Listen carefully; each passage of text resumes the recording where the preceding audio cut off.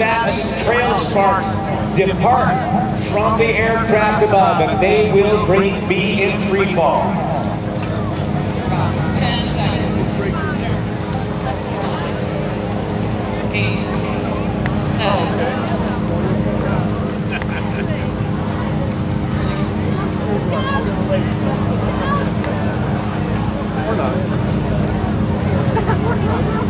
Still hoping to see them jump there. We have more. There, we got jumpers away, ladies and gentlemen.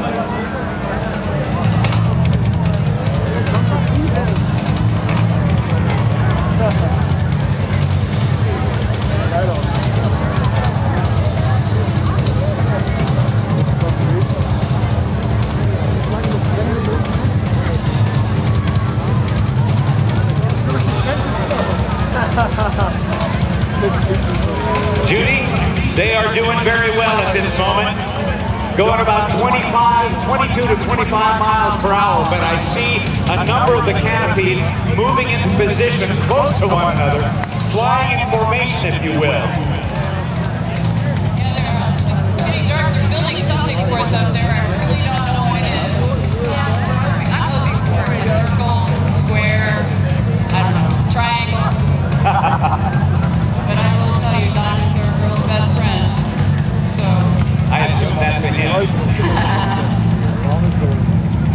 This is called canopy relative work.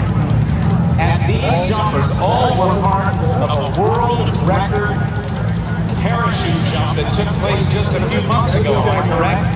correct. They've actually won the last 3 world meets and they're world champions. And it looks like we have a diamond formation, ladies and gentlemen. All 4 jumpers interconnected. Guys,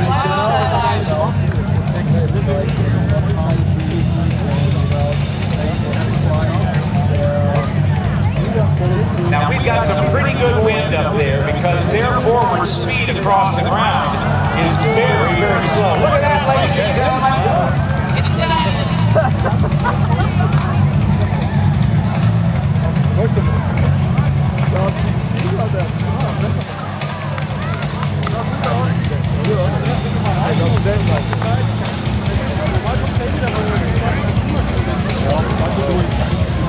All right, now, the pyro has gone out. Think we can get them to light it up again? I think they can hear us. Why don't we all together say, light it up. Ready? 1, 2, 3. Light it up! Come on, guys, light up that pyro for us. Ready? Do it again. 1, 2, 3. Light it up!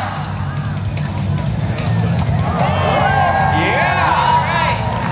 2.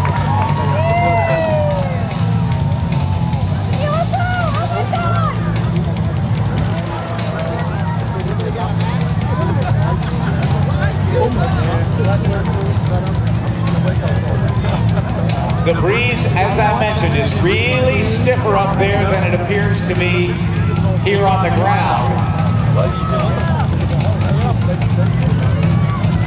Imagine, if you will, 100 skydivers, all in formation, attached to one another in a big, beautiful diamond, and that's what the Blackwater USO Parachute Team was involved with just a month ago. Yeah, they're currently the world record holders for 100-way, and you can find it on YouTube, actually. Chris Gay, or Pilot, was actually on the top of that formation.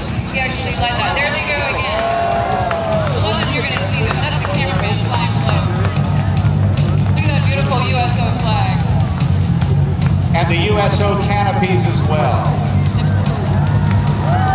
You guys give it a great big round of applause. They can hear you out there.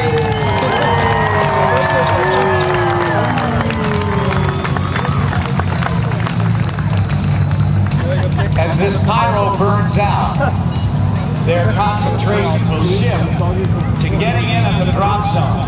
Landing at night is very challenging because it's difficult to tell what kind of winds there are because you can't see any moving trees. There's almost no windsock, and they're going to find that as they come down very, very slowly, that when they get within about 75 feet of the ground, they're going to lose a lot of breeze.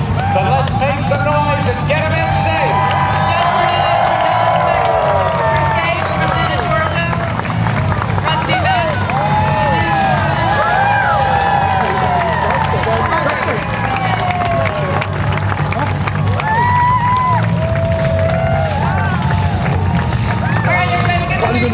We got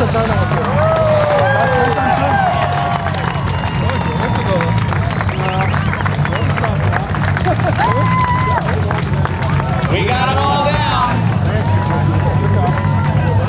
Judy, thank you so very much. And ladies and gentlemen, let's give it up for the USO Parachute Team.